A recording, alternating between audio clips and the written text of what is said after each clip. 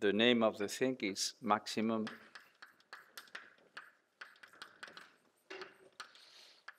entanglement in HEP. Okay? And my first step is QED, 3-level QED.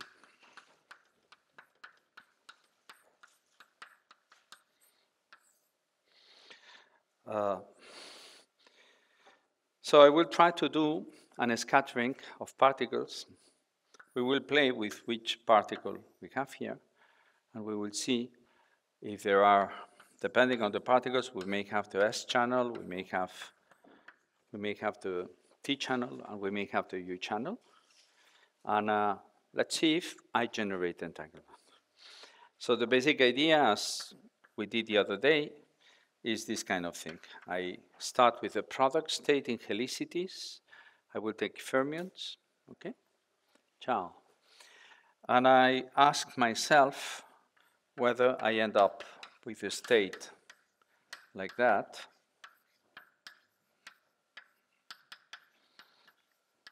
And if this is so, I argue that the figure of merit for entanglement is twice alpha delta minus beta gamma, as I've been doing every day. Okay? So I simply do the computation. And to do this computation, the first step is to realize that the key element is the discussion of the vertex. When we look at the vectors of QED, we have to see this thing. So I now look in detail what happened to the helicities and to how they combine into the virtual photon, okay? So how they couple. And what you see is that the current given to helicities, it's proportional to the electric charge, and then you have some spinors, P prime, gamma, sigma, some incoming particles, okay, with S and S prime helicities. To give an example, I can take that the two incoming particles are in the Z direction, and I choose my chiral representation, or whatever representation you want. All the details, by the way, are in the thesis of Alba, Cervera, Lierta. It's a thesis, and this is 19. Well, that's it.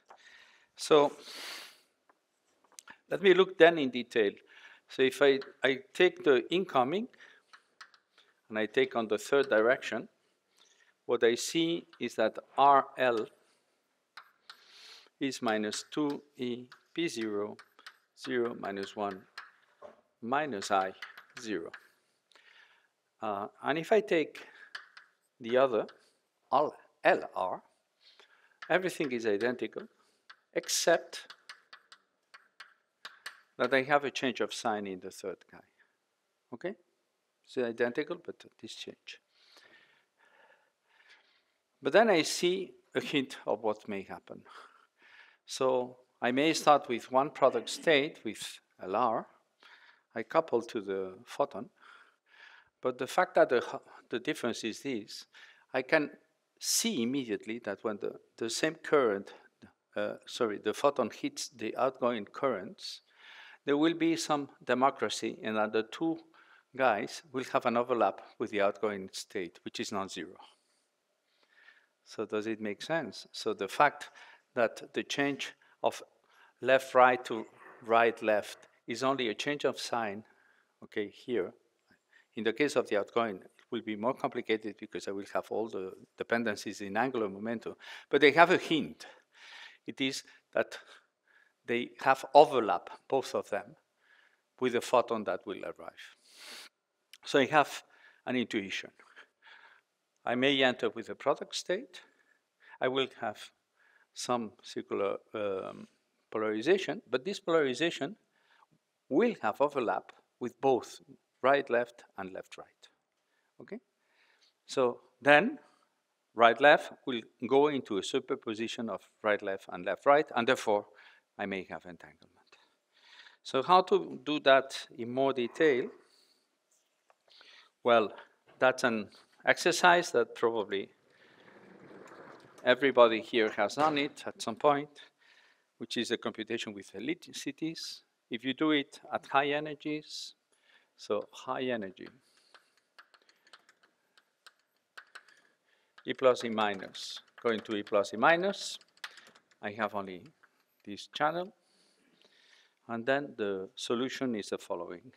LR goes to cosinus of theta minus 1, LR plus cosinus of theta plus 1, right, left. Okay? So the intuition is what I said, no? You have this overlap. And it depends on the kinematics, on the angle. So is there an angle where I manage to get maximum entanglement? Well, using the figure of merit here, I only need beta and gamma here, the others are 0. I need them to be equal. Then I have an equal superposition of right, left, left, right, and then I have maximal entanglement. So is this coefficient identical to this for any angle? Indeed, for theta equal pi halves is when I do have that L right goes to a superposition of minus plus right left. The global normalization is immaterial for entanglement, okay? It's a global factor. So what counts, this global factor is discounted by normalization of the state. So what matters is the relative phase, okay? So I don't need to write all these dependencies of E square and all these things. Note, again, that this computation, I do not integrate over final helicities. Remember that the purpose in quantum information is to look at the wave function, not at the observable. So I don't take the squares and I don't do these things. So the answer is yes. There is a process, a fundamental process in QED that would take two particles which are not entangled at all, 0 entanglement, and they would become maximally entangled, not entangled, but maximally entangled. And if I were able now to put apparatus, measurement apparatus on the outgoing particles, and I could, as an experimenter, change the basis, okay? I could measure a Bell test. I could, okay? But the basis is there. So, good. So, what about other processes? So why don't we consider E minus, E minus? So here, this argument does not work. Because in E minus, E minus, I don't have that property. I have the T and U channels, okay? So this idea that entanglement is generated by the democratic attitude of the photon versus the outgoing two particles is no longer there. I don't have that mechanism. So what is the possibility that we don't generate entanglement between electrons? That sounds a little bit peculiar because we see entanglement in nature, so something could happen. So can we do the computation? Now, this computation saves you every possible detail, but I think it is worth having it explicitly. And I do it no longer at high energy, so I have the complete tree-level result. And what I do is I do the computation, and I see that this goes into -2 minus m squared p squared c squared s squared minus m squared p squared. All that times LR. Now I have a very similar guy with a few modifications, -2 minus m squared p squared, s squared c squared, and this goes to the right left. And finally, I have mp0 over p squared, c2 minus s2, cs, ll plus right. Okay? Well, the first observation is I see that the product state contains all the elements, so there is hope that I can get a figure of merit for entanglement not 0. So I can see that this may happen, okay?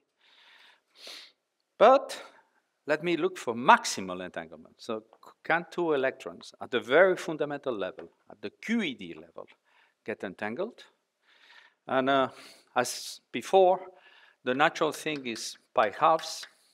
So when the scattering particles go in the transversal direction, okay?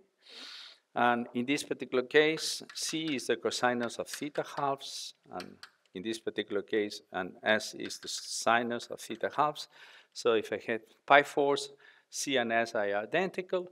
There are cancellations of all the left, right, and it turns out that left, right only goes to the combination of left, right, and right, left.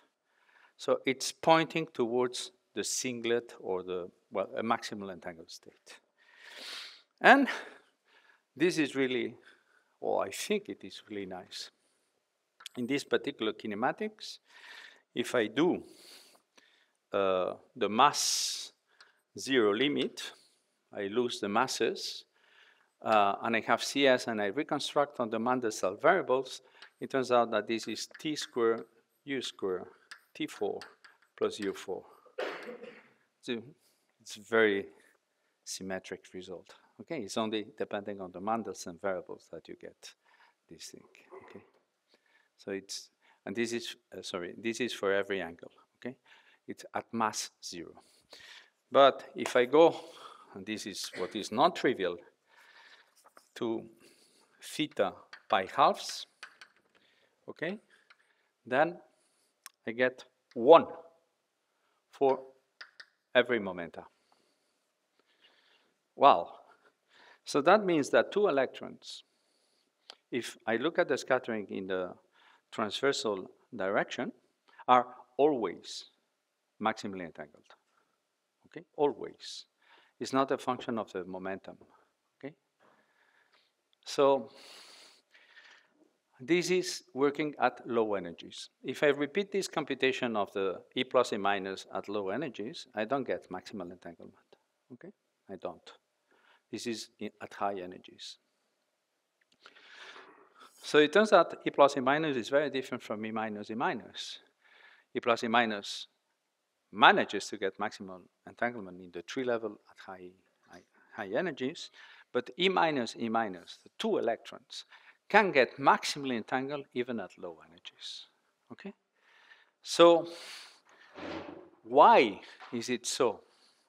If I look in detail at this computation, it turns out that one of the lines comes from this guy, because left preserves to left, and the others is a cross. So actually, the two lines that add up are precisely the two diagrams. And having the very same coefficient for the two diagrams, and therefore having maximal entanglement, that means that they are indistinguishable. So at the heart of the electron-electron entanglement is indistinguishability. Okay, this is the heart. Whereas in the S channel is the fact that you couple to a photon, and the photon likes both possibilities of left, right, and right, left. So the two mechanisms to generate entanglement are radically different. S channel is democratic coupling of the photon. T and U channel is indistinguishability of the two channels. Each channel separately would not produce any entanglement. Okay? And I think it's a remarkable fact, because what is the low energy model to describe the interaction of two spins at low energies in condensed matter? This is the Heisenberg model. And the Heisenberg model, okay, you simply write sigma for the one particle dot sigma for the second particle. And that Hamiltonian turns out to have as a fundamental state a maximally entangled state, the singlet. So the very fact that QED is entangling at every energy is behind the idea that the natural low energy realization is a Heisenberg model and allows for maximal entanglement. It's like matching perfectly these things, okay? Is it clear? So, I don't know if there are questions. Huh? Yeah, please. Yes. From the T channel and the U channel, the fact that the result is that these two electrons cannot be distinguished. So that means the final state is anti-symmetric between the in this particular case, yeah. Well, I didn't write it. Well, I write it in this way, but you are correct. There is a sign. Okay. So.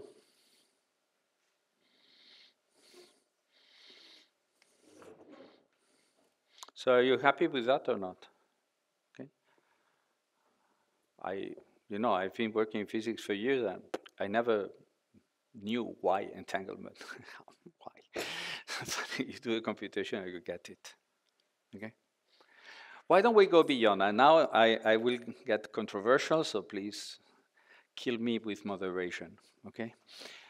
I will take, yeah, please. Actually, I have a question. In this first case of the electron-positron, so the initial state, it does not evolve with the S matrix? No, sense? It's a pure state. I'm taking a density matrix is the right mechanism to describe an insufficient classical preparation, okay? Mm-hmm. So this is the density matrix. So because I'm looking at the essence of how entanglement is generated, I don't do that. That would be adding noise to the discussion. Okay, mm-hmm. So I'm assuming the state is a pure state. I mean, okay? The product state. Yeah. With the identity of the evolution of the S matrix, yes. Does not play a role in this. This is the interacting part, the T part of the S matrix. Okay, this is when you have entanglement. Okay? Right. Because when you have interaction, sorry. Right. Yeah. Because the state evolves with the identity. Yeah, I understand. But so you are concentrating in the T part, okay? Identity plus IT on the T part, on the interaction part of this. When there is interaction, does interaction generate entanglement? This is the answer. Okay? Okay. Okay. So as I said, let me now be controversial. Yeah, sure.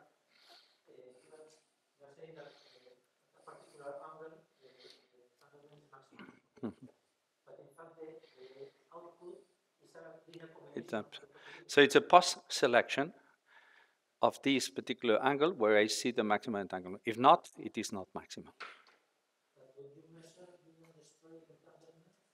When you measure, of course, if the measurement is destructive, you kill the system. No, I mean, this is a different issue. How measurements are done. It might be destructive entanglement. In high energy physics, they are destructive. Okay? After measuring, you don't have still the top there or whatever. You kill it, which is okay. Weak measurements are subtleties that you can do in quantum optics, but not in high energy physics. I simply measure, yeah. And you measure through Compton scattering of the outgoing particles. So the right way to do that is that the left guy has a different distribution of angles on the Compton scattering in the further detector, and then you reconstruct the thing, and then you see this. Okay. So, sure. So you said that normalization doesn't matter. So could I think to do this with gravity? Learn something about gravity. Say that again. Yeah, could I think about scattering with a graviton through neutral particles and investigate? Well, may I respond to that later, because I will be coming up, and I will come to gravity. Okay, thanks. So, and now it's a spoiler. Well, don't you feel enticed to analyze everything now? Really, I mean, don't you feel, oh, I want to check everything? Well, you know, what is it? E minus, mu minus. I don't do it. Sorry. E plus E minus to E minus, mu minus to E minus, mu minus. So electron mu to electron mu. What do you think? Can you entangle them? No way, because the electron has to go electron, the mu, there is no T channel. And you only have one channel, they cannot be superposition. So E minus, mu minus, okay, does not generate entanglement, okay? What about Compton? What about photon with the diagrams? What everything? Do you think Compton would generate entanglement between the helicity and the polarization? That's also a valid figure of merit, no? I'm entangling degrees of freedom from a fermion to a photon. Do you think Compton would generate entanglement? It does, okay? You have to check and you see it does. So let me then be more controversial and read the beautiful essays of John Archibald Wheeler.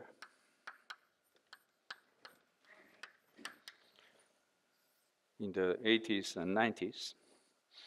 And he wrote the following sentence. So I will write it like in the American movies, that the people write the sentences in the blackboard, okay? He said, all things physical are informatic, theoretic, information theoretic, I want to be precise, in origin. So Wheeler, who was behind he was the director of Zurich on the no-cloning theorem. He was the guy who invented the word post-selection. He was the guy who invented the word wormhole. Okay? He was deeply interested in gravity. Mm-hmm.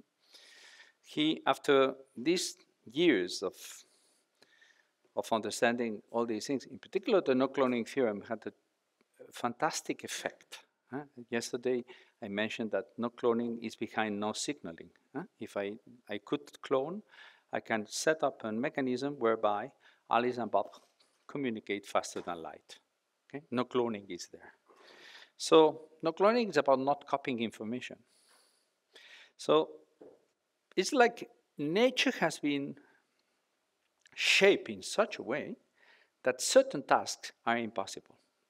Certain tasks which have an element of discussion, which is information theory.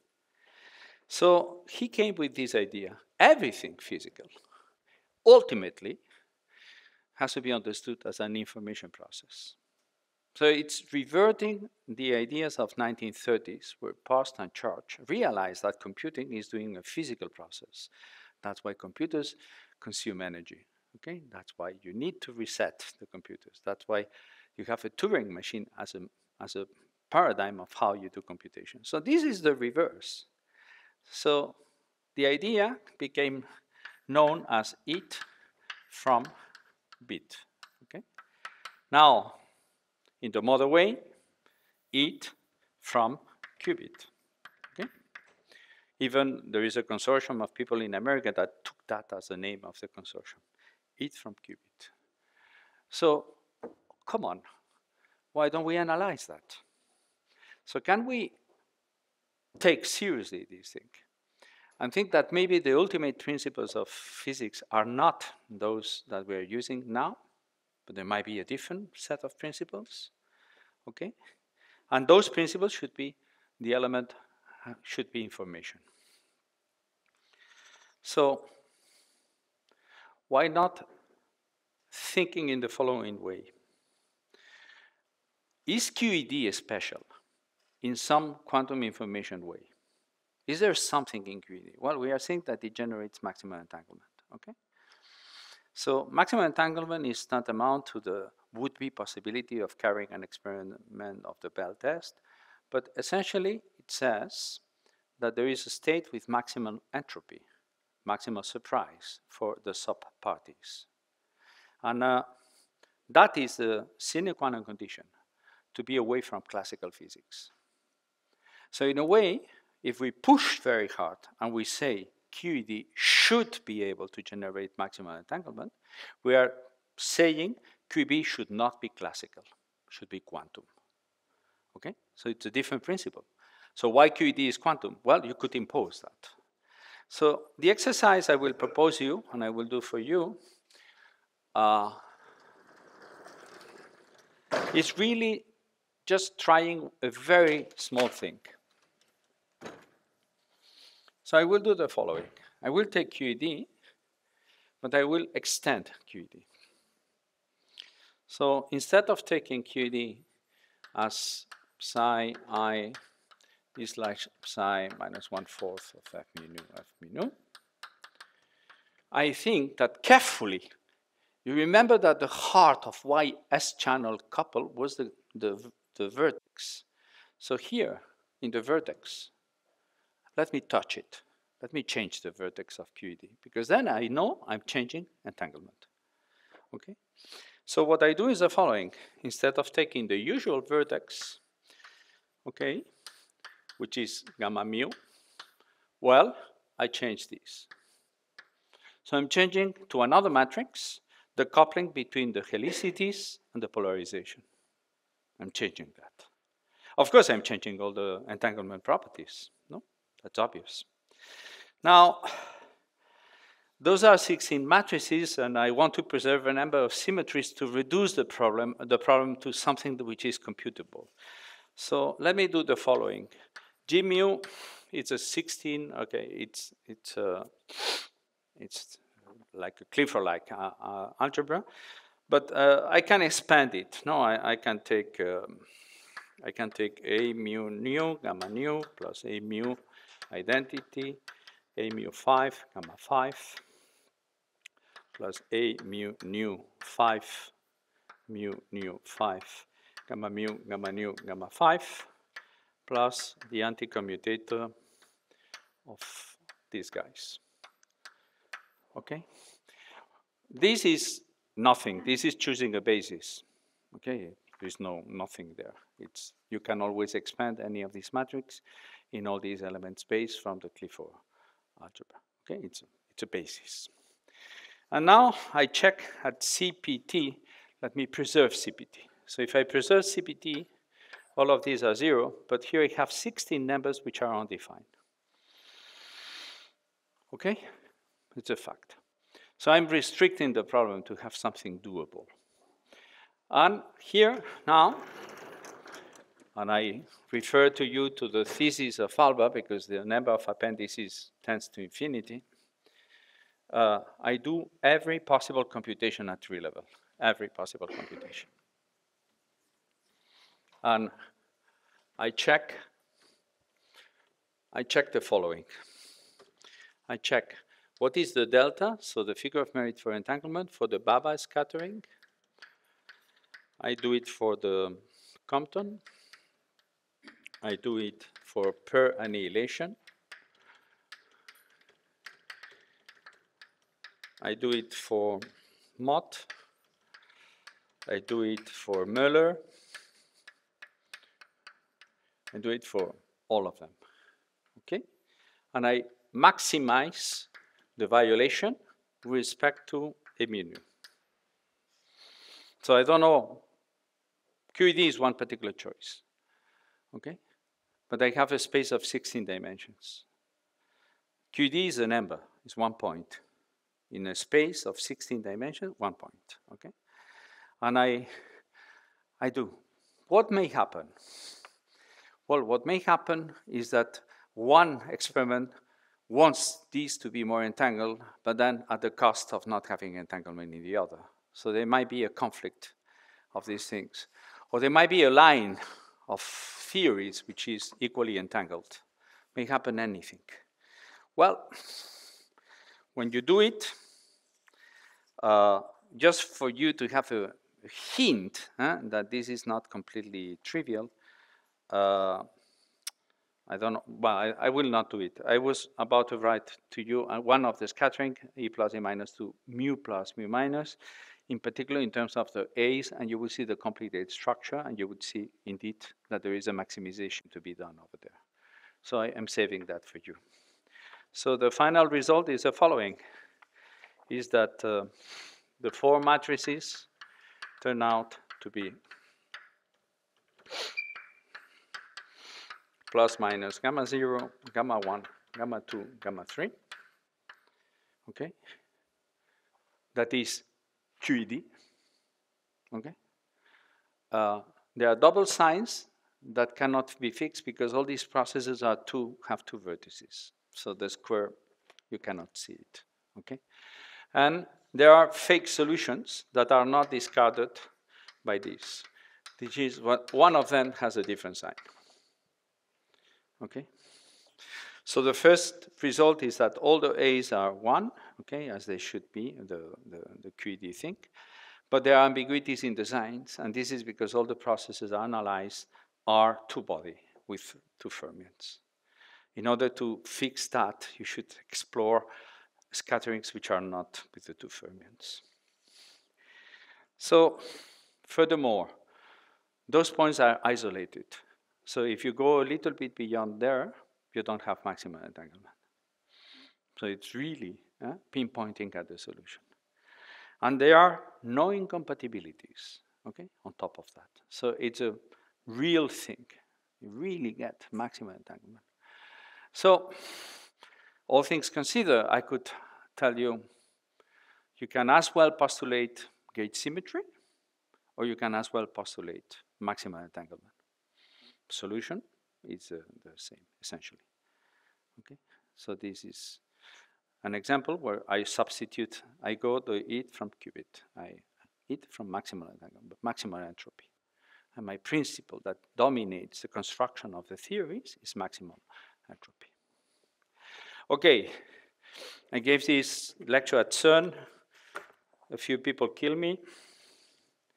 Why? I don't know. I mean, what's wrong with doing a computation? But it follows, yeah, I was about to say that it follows that therefore I may argue at a higher level, and it is not that I want maximal entanglement, it's that I want Bell inequalities to be able to be violated, and therefore I want the world to be quantum, not classical. I postulate the world is quantum. I need this kind of thing. Yeah. Earlier on, you removed all of these other terms, saying that you wanted to maintain CPT. Yeah. I think you meant maintain separately C and P and T. Is that right? Sorry, C separate from P, separate from T. Yeah. No, but we know that there are interactions for which that's not true, and this is the next page. Okay, fine. Yeah. I will get to gravity, so one step at a time. I will get to gravity. Yeah. So you said you maximize these combinations. One question is which one was important, and also do you also maximize? What did you do for the momentum? No, the point is that every one of them is related to different A. The A mu nus, so each A mu nu is maximized by different guys. Okay. And because they don't come all together in the same. I give you just because then you see it much better. If I do E plus E minus to mu plus mu minus, the entanglement figure here requires to build a matrix which is A dot A transpose, and this is A mu nu, A nu mu. And when I have the A, it turns out that A22, A13 minus A12, A23 must be 0. If this happens, this process has maximal entanglement. So you see I have a constraint on these matrices. Each one adds constraint in such a way that the final solution is QED. So when you say this is maximum entanglement, so you also optimize momentum configuration? Yeah, this is, I go always to the best configuration possible. This is the same as the S channel, no? This is S channel only. So this is for theta pi halves and high energies, okay? Okay. When you do that computation, it turns out, I do have the amplitude, I don't want to write it in detail, but you have the amplitude with all the A's, you look at the combination that we are using all the time, and then when they match, you have this thing, and this is a constraint. Okay. Now, each one is a different constraint. It turns out that the global minimum exists, and it is QED. Okay, thank you very much. Okay, okay, so, yeah, Marco. It seems even stronger invariant, right? Because I can always add the magnetic moment that is gauge invariant to the... Correct. Why you say but you don't have a magnetic moment. Yeah, but I wouldn't say so, because I take as a hypothesis that I only have this coupling. I've discarded the magnetic moment, okay? So your question would be, I would restart adding another piece, and there, okay? But you don't know. No, I don't know. Well, that would be interesting too. That would be interesting. Would be Yeah. Actually, can I? You know, we did a complete thesis. I mean, you don't know how many computations we did here. Yeah, please. In the last one, how do you remove the term, which is the commutator of the 2 gamma matrix, because this is the dipole operator. Oh, the C, P, and T kill all these guys. They kill that. You can check that only the first survives. Okay, so I gave this lecture many years ago at CERN. And as I said, I remember a guy who got so angry. You don't understand anything. Okay? So, but there was Veneziano in the audience. And the first question he asked is, can you say anything about universality of the families? So is the charge for the electron the same as the charge for the muon? If you look in detail, the processes, the entanglement, if the two charges were different, you don't change the entanglement in any process. So this is blind to the universality of the charge. Okay, you cannot say anything. Okay, this is the first result. But Veneziano asked a question. Why, instead of fixing the interaction, okay, maybe there are parameters in the standard model that modifies entanglement. Okay, and then are there, and how does it work? So indeed, then we did the following. Said, oh man, it is right. I may now have, I may have E plus, E minus with a photon. I may have a Z. I may have other processes. Try to understand how this calculation is done. Yeah. So when you added all these G matrices, okay, and when you compute the tree-level diagram, you have a photon propagator. So I look at the way you compute the amplitude, I suppose you just replace the photon propagator with the G mu nu, the contraction?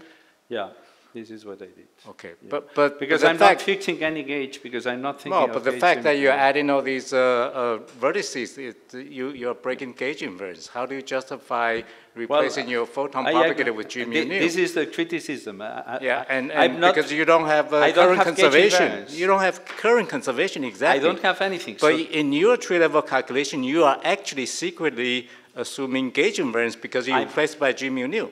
I really don't see... Yeah, that's exactly the criticism.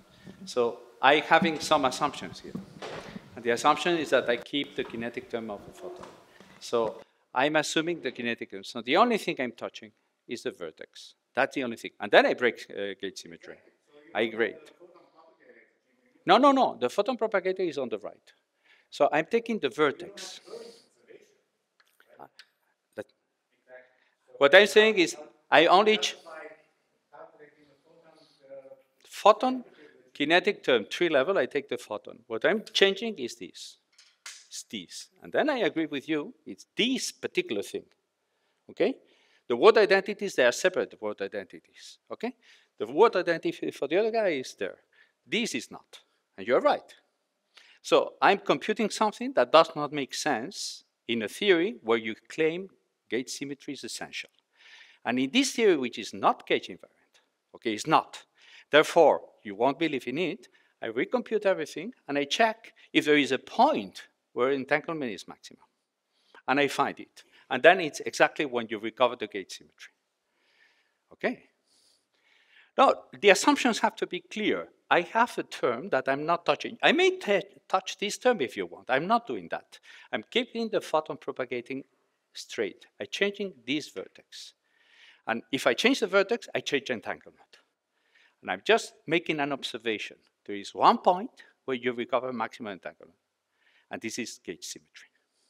Now, you may argue that this is a given, that gauge symmetry is so nice that, of course, it wants to have equal superposition of things. You may argue in this direction.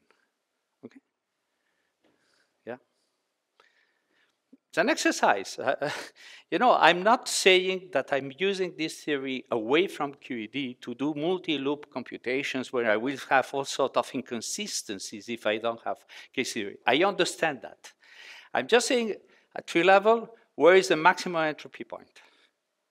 And to analyze that space, I open the possibility that the coupling is modified. And then it's an isolated point. It's an observation. It's pure observation. Yeah. Okay. So let me forget the Z. So let me take the weak interactions. And then I'm not changing anything there, so no complaints about I'm not changing the standard model. So I take the coupling,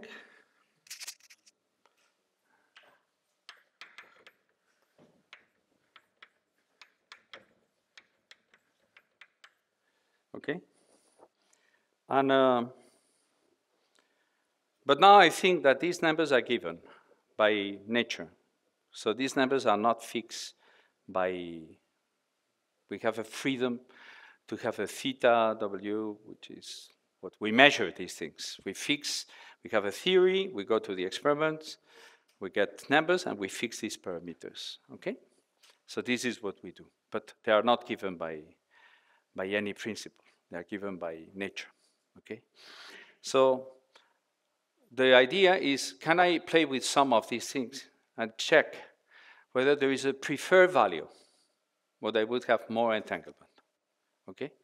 Now, as I said, I'm not changing the structure of the theory. You're only playing in the space of parameters of the theory. Well, it's a long story, but I will tell you only I will tell you that the place where the things are easier to analyze is in the decay of the Z, okay? And then you have these things going like that.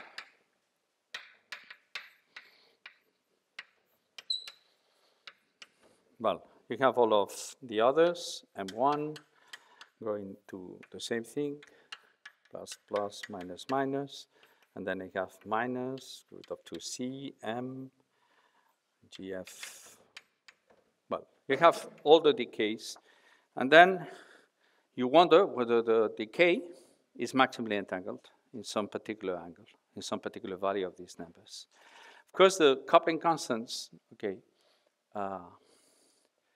appear in the two terms when you decay. In this particular case, well, they appear in a way that then I multiply using the concurrence, and I get a result. Now, this result is a little bit long to write, but I could write it in detail. And the question is there a place where these things happen? And the observation is a very obvious observation. It is that, well, I write it. So the figure of entanglement now becomes a very complicated thing, okay?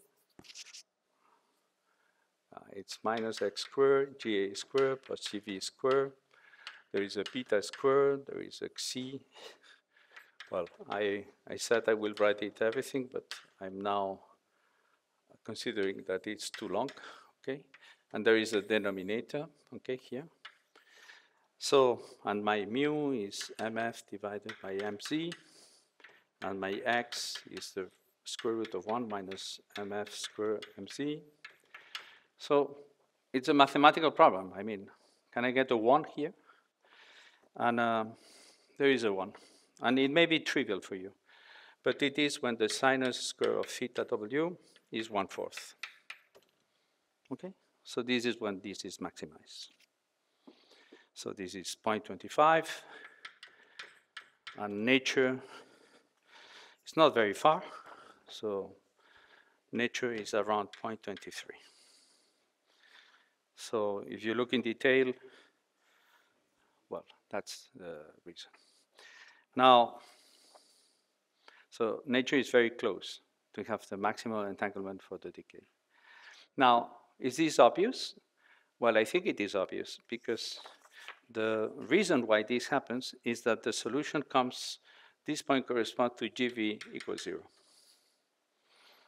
So you have maximum violation of the parity. So there you have another trick. So it's about being eigenvalues of the parity that produces this thing, this superposition.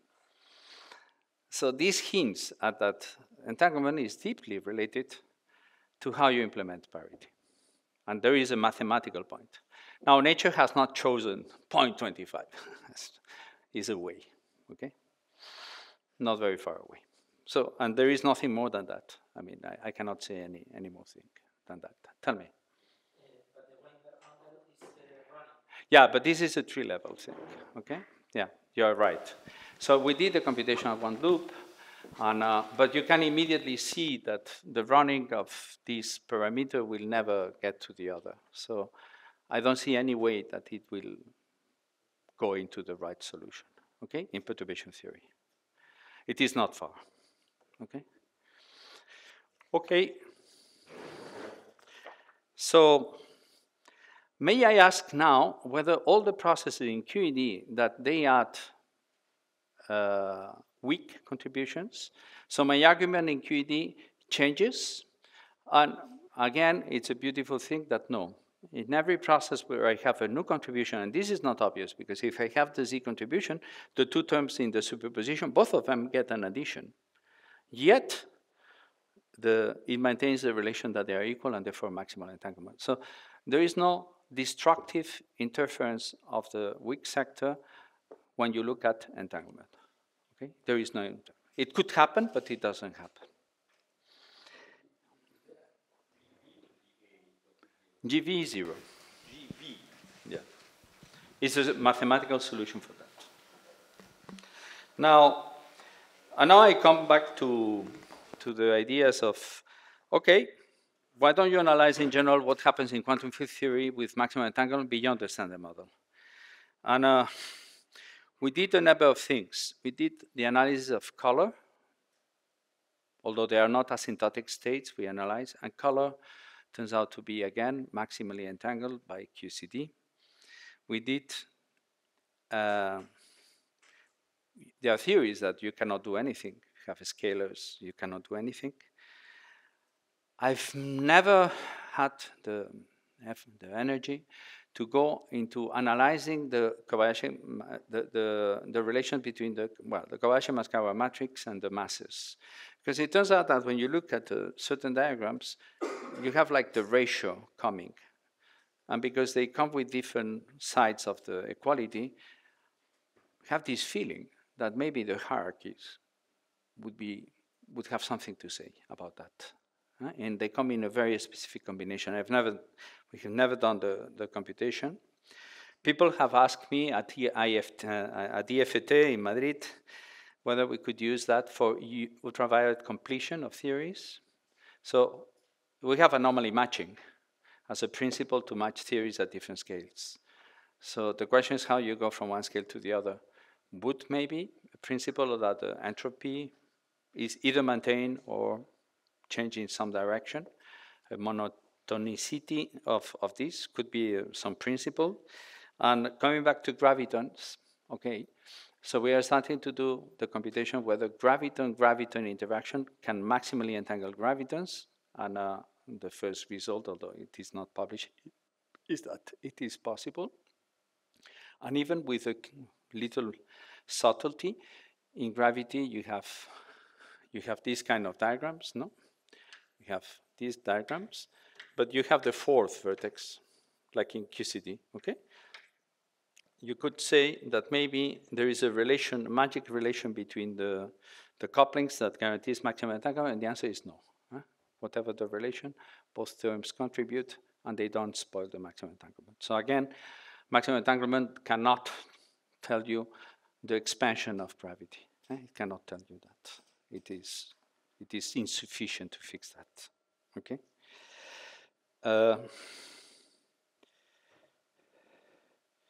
Okay, I would like to finish saying that there are other people exploiting quantum information in different ways for beyond the standard model. And I would like to mention all these ideas of Preskill on the emergence of space-time and other people before him.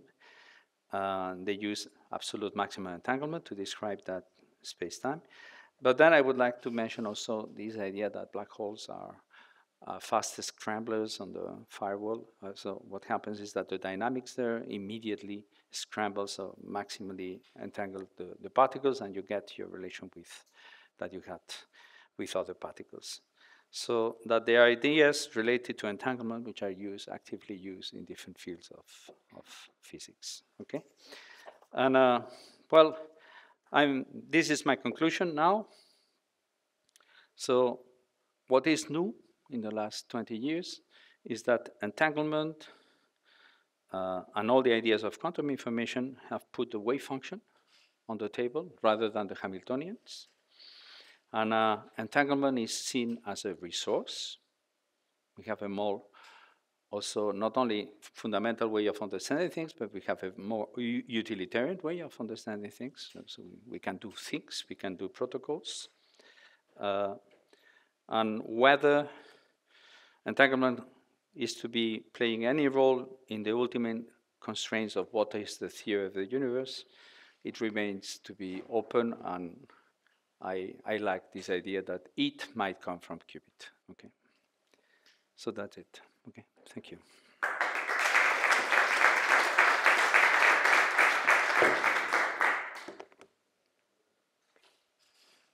Thank you, Denas, for the nice lecture. Are there any questions?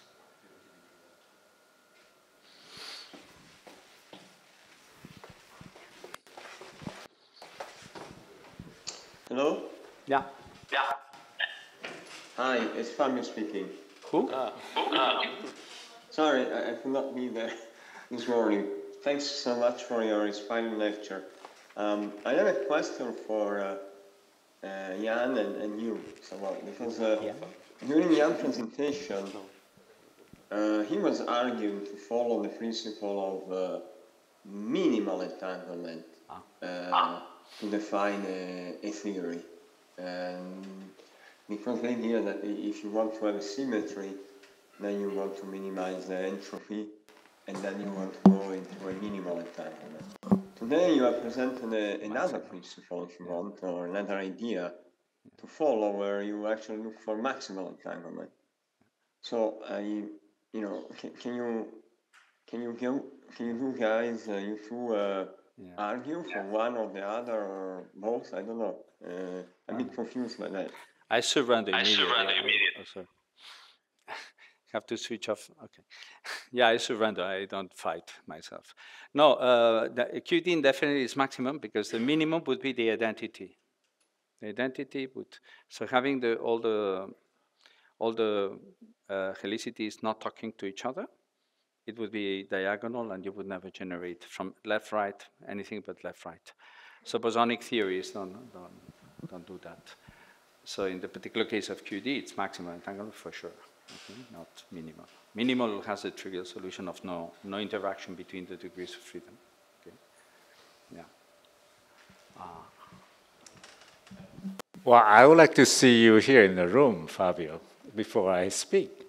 No?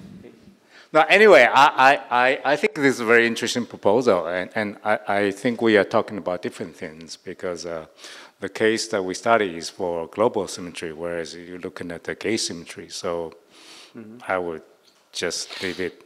Yeah, I there. think the principle of maximum surprise, it's a principle, so apply it to whatever. So whether it will fix anything, global symmetries, local symmetries, parameters, it's to be explored. And very likely there is no solution, although it is very tantalizing. I mean, come on, 25. I mean, you are not far.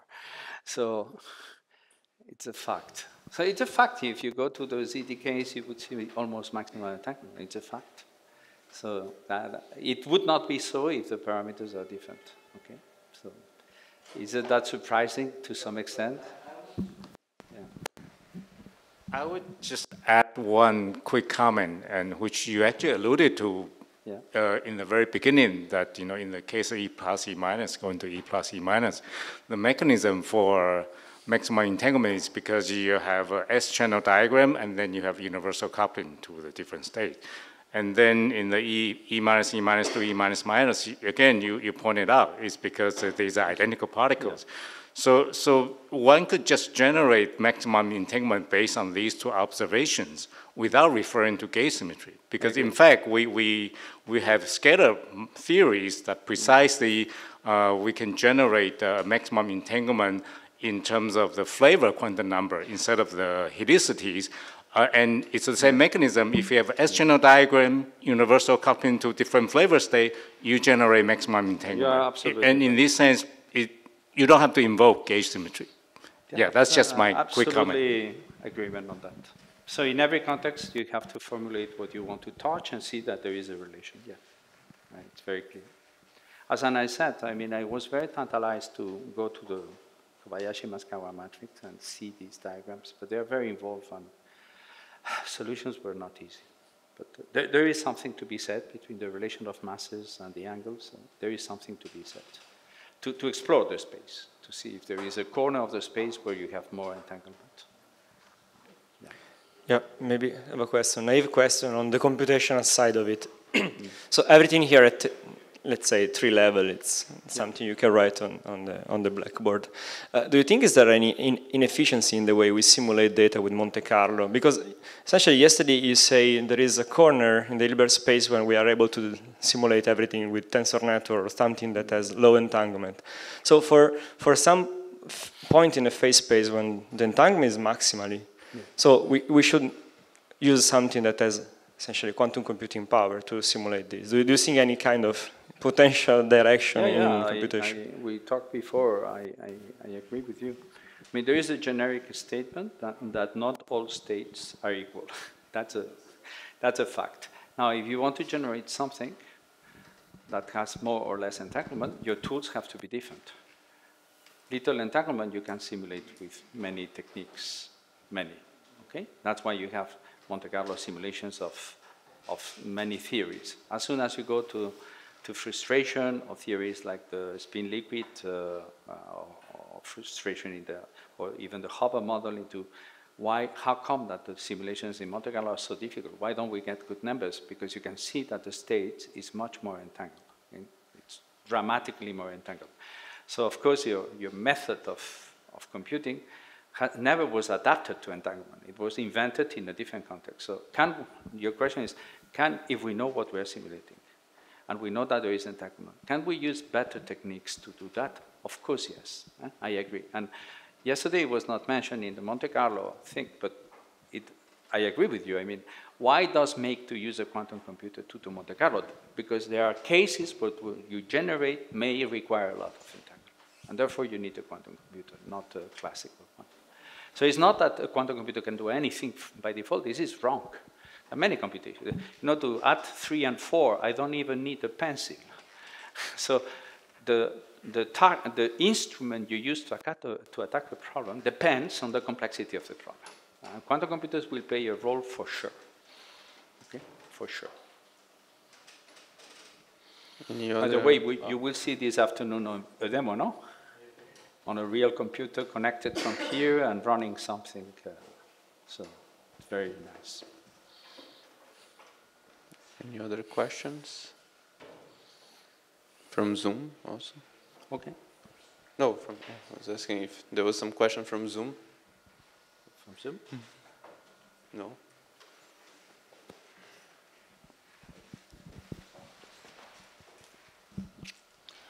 I wanted to ask about including loops in the calculation you've done for QED, no? Because when you add loops, you...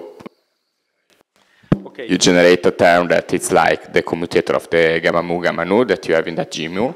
So I'm asking if you start including a term like that at the tree-level Lagrangian, how does this change the picture? Can you infer something interesting about it? So the first thing is, in a natural way, my first answer would be renormalize properly, and you work on the renormalized amplitude, okay? And then again, you have superpositions, okay? But your question goes to the heart. If you believe in it from qubit, it's about violating Bell inequalities. So why don't you, instead of taking the amplitude, you simply go to the Bell inequality. And that's unobservable. So all things considered, after renormalization, this is a prediction from the model. So use this principle right away on the ultimate thing, on the Bell inequality. So ask the theory to be maximally non-local. And that would, you understand, no? This being unobservable, okay, we'll have to work through the renormalization program to finally get the output. But there will be a prediction from humans given that theory. And then that prediction has a structure, and you want that to be maximally violating. And that would be the solution. So that's the answer for me if I go to higher loops. You know, may I say that perturbation theory in high energy physics, you may talk about particles, but this is a human construction. You know, if we had any method to solve QED without that, like the lattice, you would not talk about loops, okay? Yeah. This is an artifact of the fact that we don't have a method to solve the theory in an exact way. We have it perturbative. So forget about the fact that we are expanding, because this is what we can now, today, with the standard model. Think that you had a machinery. Okay, then the test would be the Bell test. And that would be the ultimate formulation of the principle. That's the idea.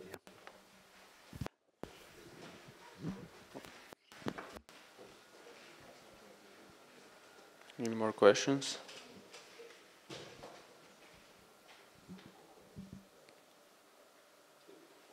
If not, let's thank Jose Ignacio again.